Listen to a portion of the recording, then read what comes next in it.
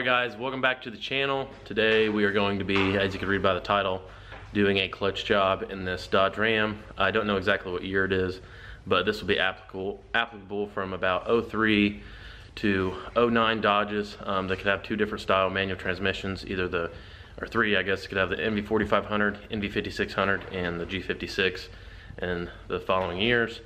Some of the later model trucks will be very similar in how you do this, but this is going to be basically the gist of it, doing a clutch job. And like pretty much every year from 94 to 2018 Dodge Rams, if you have to do a clutch, it'll be a pretty similar job as far as how everything is laid out. But to start with, guys, we have the truck pulled in here today, and we're going to be installing a South Bend dual disc clutch. I believe that's a 3250. We'll see when we open it up. Customer provided that. I believe it's a 3250 organic ceramic. Like one side of the plate's organic, the other side's ceramic. And to start with, before we can even lift the thing up in the air, what we want to do is take the interior apart. Alright guys, to start with, 3 8mm bolts. There's one here, underneath four-wheel drive shift boot, and then there's one up front there. You remove those, we'll slide this panel back, and we'll be able to unthread the shifter, get this whole thing pulled off of here.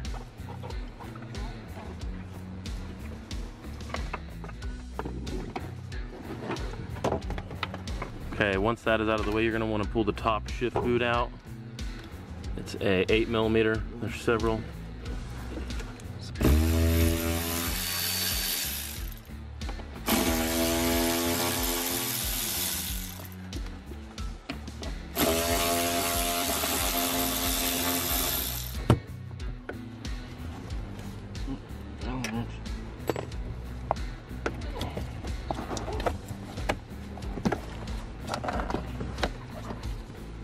At this point, we're going to pull the top shifter off. So we're going to first verify that the transmission is in neutral. Now that it's in neutral, we'll pull the shift tower off. These are 3/8. Yeah, these are, everything else is metric, but the transmission bolts are standard 3/8.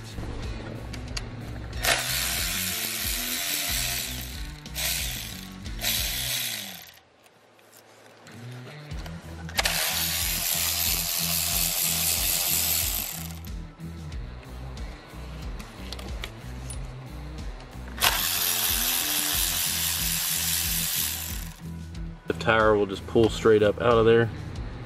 Can be a little stuck because the silicone will kind of get stuck.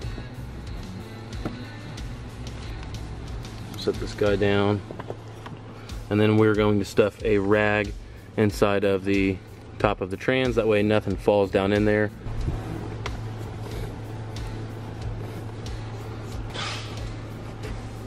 Alright guys, once we get to this point, we are okay to move underneath the truck and start working down there. We're going to start by removing the rear drive shaft. It's a 15 mil. It's 4 bolts total.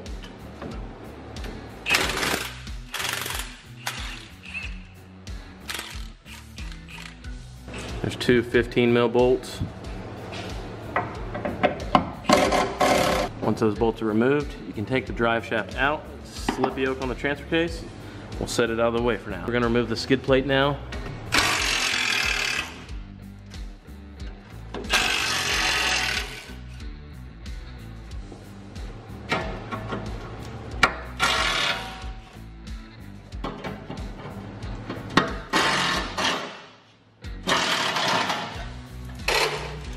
Take this cross member here in the middle out.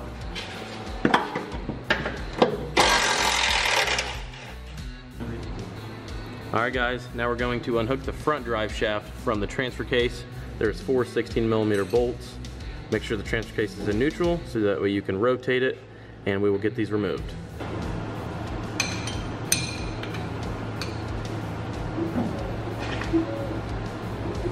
Now that the front drive shaft is disconnected, we're going to remove the transfer case. There is 6 14mm bolts right here that go around the part of the transfer case where it bolts to the transmission. So we will go ahead and get those removed. There's also a shift linkage right there, and a vacuum or a vent tube, and also a 4-wheel drive indicator sensor. So we need to unplug the sensor, the vent, the shift linkage, in those 6 bolts, and then we will remove the transfer case. I'm gonna go ahead and interrupt the video to talk about today's video sponsor, and that is TopDon. TopDon is a company that manufactures a various amount of different products, coming from thermal imaging cameras that will go into your smartphone to just regular thermal imaging cameras, diagnostic equipment, so scanners, OBD2 scanners, so we can get on there whenever doing repairs on vehicles, be able to diagnose them, check engine lights, clear check engine lights, perform other tests as needed. With those tools, they also offer a pretty wide range of battery chargers, battery testers, and so what I'm going to do, guys, I'm going to leave the link in the description to TopDon. It's going to be the first link you guys are going to see in the description below. Be sure to head over to their website, show them guys some love, check out the products, see what they have to offer.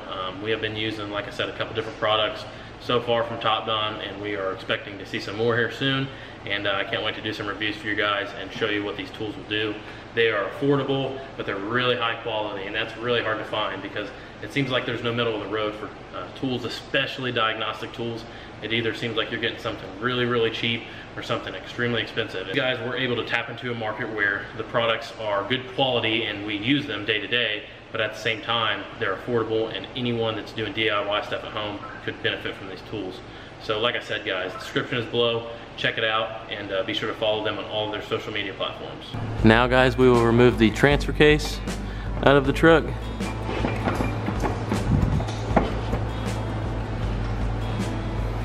Just kind of slide it back off of the trans, then we will lower this guy down.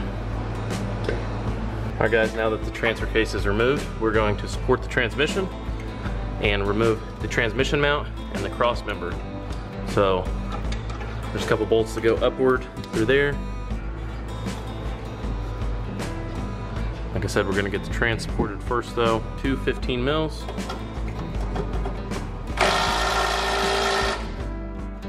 The cross member bolts, it's a 21 on the nut side. On the bolt side, it's an 18.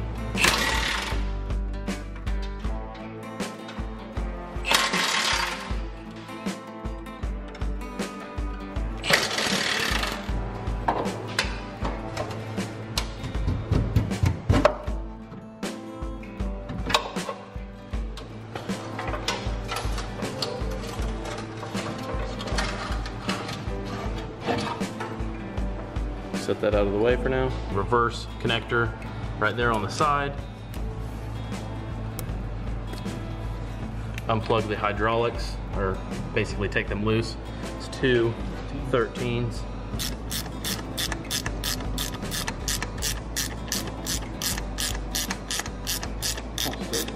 Full studs coming out on the bottom, but that's okay. It's not gonna hurt anything. Make sure they go back the same orientation. All right, guys, this is the setup we will use to remove the bell housing bolts. This is a snap-on. Let's have a part number. Oh, no, it's a Cornwell. It's a Cornwell EA3236B, and this is basically 1/2 inch on this side, and it's 3/8 on this side, and then we have a 14 mil swivel socket. So I'm going to set the camera down for you guys. We're going to do it all together in one motion. We're going to pull these bolts out, slide the transmission back, and lower this guy down.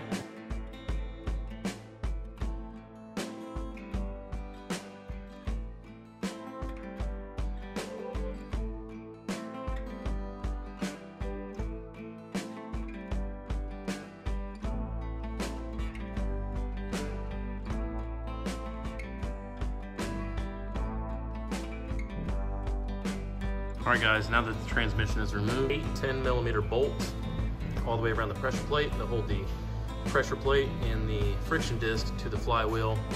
I've already got most of them removed. Bailey's gonna remove the last 2 right now and drop this clutch down. Last one. Let's get a look at that guy. Let's get it out here and check it out. She's worn out. Now we will remove the flywheel. There's 8 18mm bolts. We're gonna go ahead and get this removed.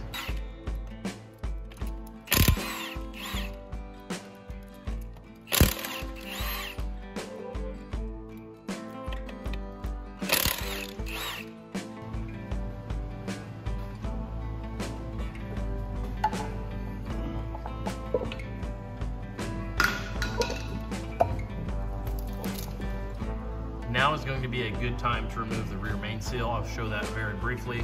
Anytime you do a clutch job or remove an automatic transmission, it is always a good idea to do a rear main seal. Even if it's not leaking, unless it's literally brand new, you should go ahead and remove it and replace it. You can see this one is leaking right here at the bottom. It's pretty damp. So the easiest way to install these, a lot of people will remove the engine adapter plate. It's not necessary. The gasket where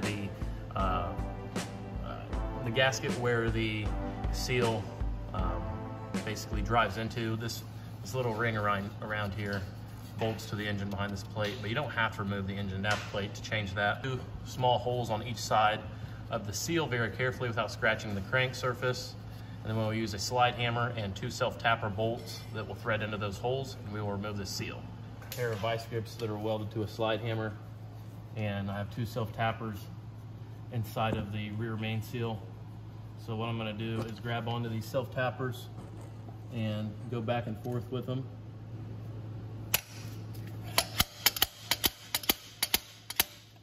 Got that side almost out. We'll jump over to this side.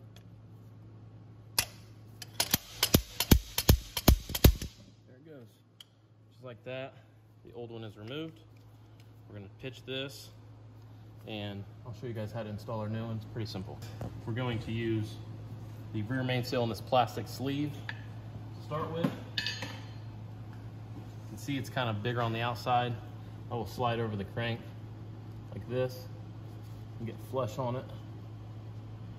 We're going to push all the way until it starts to get stiff.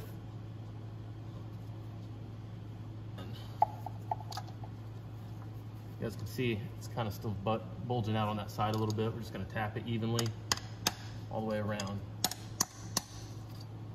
You want to go in even is the main thing. It's going to be hard to be absolutely perfect, but you just don't want to basically have it sticking way out on one side, not hardly on the other. So that's pretty good right there. Seal started correctly.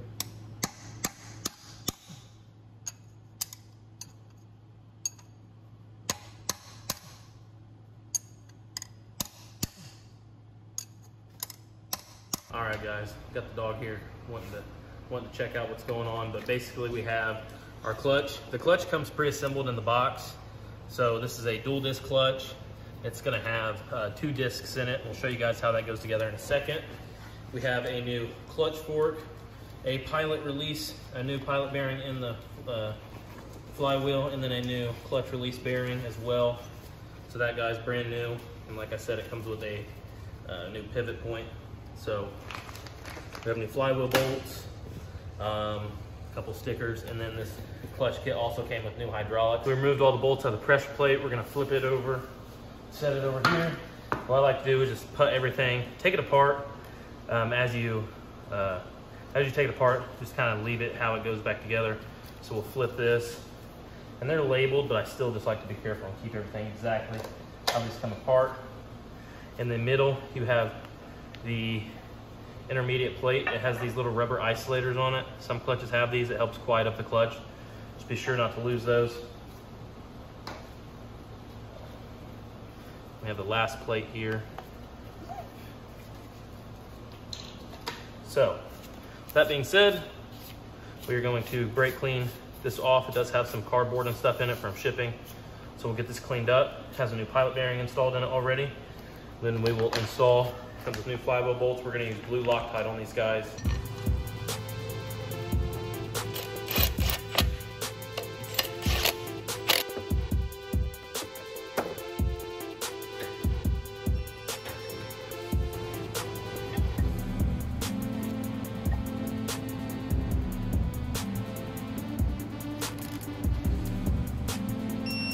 Got the first disc up there. Gonna take the intermediate plate. Gonna install the last disc with the clutch alignment tool, verify that it goes all the way into the pilot bearing on the flywheel. Is going to install the pressure plate, line it up with the red paint. Install the rest of the bolts, guys, and these are going to torque evenly to 45 foot-pounds.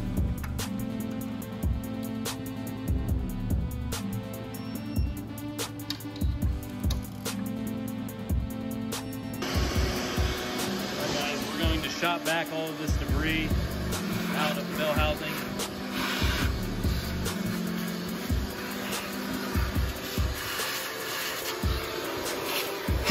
Remove the pivot ball, or take the washer out and reinstall it in the transmission. We will install the clutch fork. Where's that? It's right there. Has a little retainer that will hold it in place. Guys, we are now ready to reinstall the trans. This is what you should look like. Verify the release bearing is installed correctly. Slides on the fork. Pivot ball has the retainer on it. Light layer of grease on the end of the input shaft. All right, guys, we're getting ready to install the transmission back in the truck. I'm gonna roll it up here and get her stabbed in there.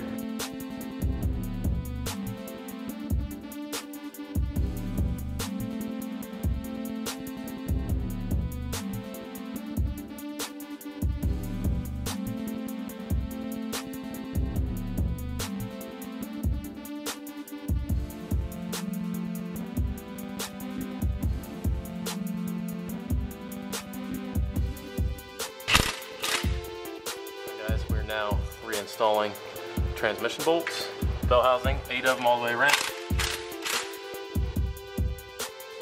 Always a good idea, guys, go back through by hand and check your bell housing bolts. All right, guys, we're installing the crossmember back in the truck now while the trans is still jacked up pretty high. This can be a little bit of a trick to get installed, but a lot better than the second gen for sure.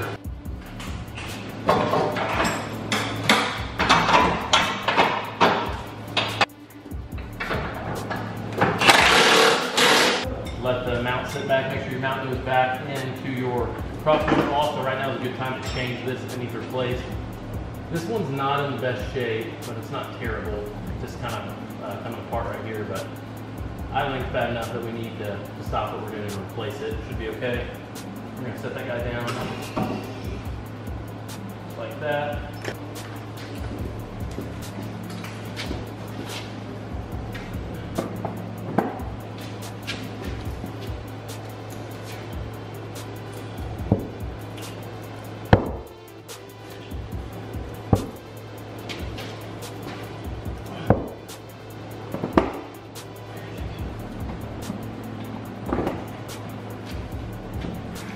Reinstall 14 mil nuts to go on the transfer case.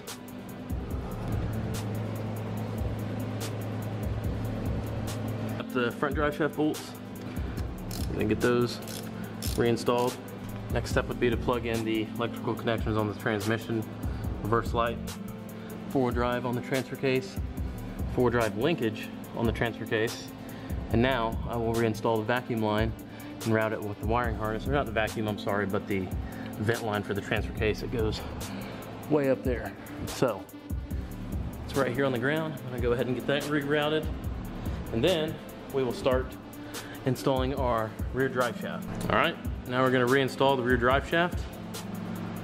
Do the carrier bearing bracket first, bolt that guy up there, and bolt her back to the rear end.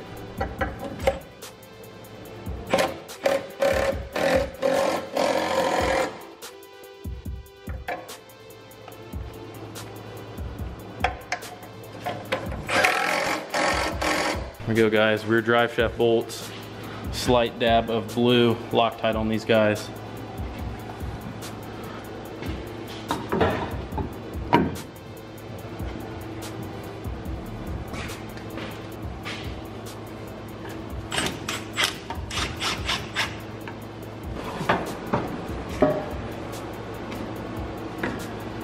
Good.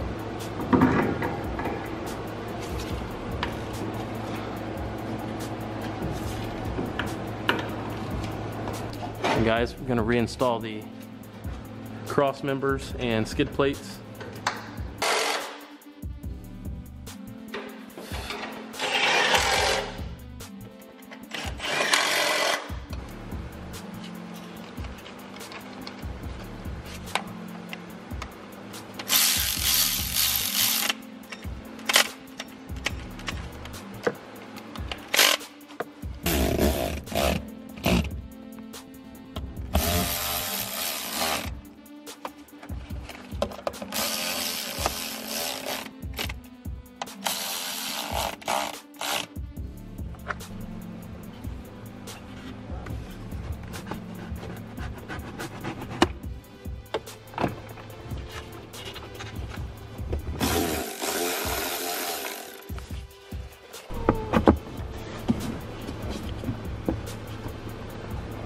All right guys, at this point we're gonna move on to the hydraulics part of this. The dual disc clutch came with upgraded hydraulics, so we need to get these swapped out. The master cylinder goes to the firewall right there. The bolts are gonna be under the driver's footwell compartment, or above the driver's footwell compartment. So we will start with removing those 2 bolts on the back side, and there's also a clutch safety switch, which Bailey is gonna be removing. Here, can you get a shot of that up in there? Yeah. So we're gonna remove those bolts and pull that guy out the front. Okay, now you guys can see the clutch master cylinder installed. It comes with 2 little tabs. If you want, you can drill a hole in the cowl to mount it. Usually just throw a couple zip ties around this big harness right here. That's gonna be okay. That thing doesn't need to be perfectly level or anything. A couple good zip ties, it's not gonna go anywhere. That's good. That's all good. I'll show you guys what exactly we had to do in the cab. It's pretty hard. It's practically impossible to film this part of it, and actually be able to see our hands up in here, but you have to knock this white pin out and then unplug the harness, clutch safety switch, and then the 2 15s. One is right there, and one's up there, and then that thing will come out, and then that's it. So clutch, oh yeah, she feels really good. So it does have an adjustment on it if you'd like to adjust the clutch, but we're gonna leave it right there to start with, and yeah, we're going to get everything cleaned up, all of our tools picked up, and we'll be able to take this thing on a drive. All right guys, we're gonna take the truck for a drive. We want to verify that we can get through all the gears very easily. It does go into gear very easily already well. I think the clutch pedal's adjusted pretty good. So yeah, we're gonna take this thing for a spin. All right guys, so far so good in the truck. Give you guys a little run through the gears.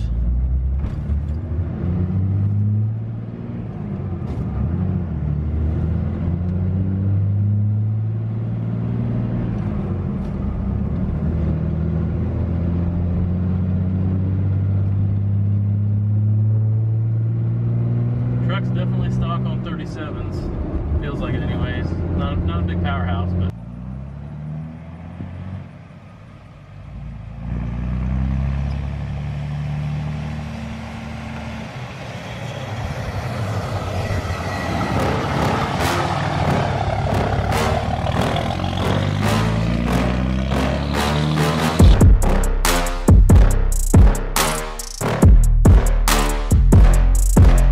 alright guys, that is going to wrap up the end of this video. That's how you change the clutch in a NV5600 3rd gen Dodge. So without further ado, leave us a like, leave a comment down below if you guys enjoyed the video. Be sure to subscribe. It's going to wrap it up. We'll see you guys on the next one.